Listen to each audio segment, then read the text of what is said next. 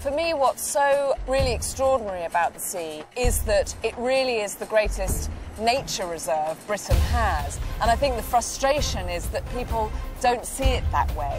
They just see a big kind of bucket of water, a giant bucket of water that's a bit cold.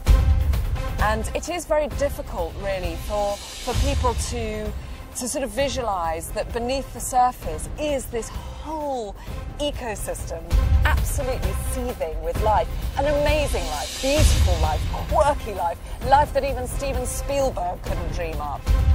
So for me, that's what's so special about the sea, is that it really is a natural reserve of fantastic proportions that we should treasure.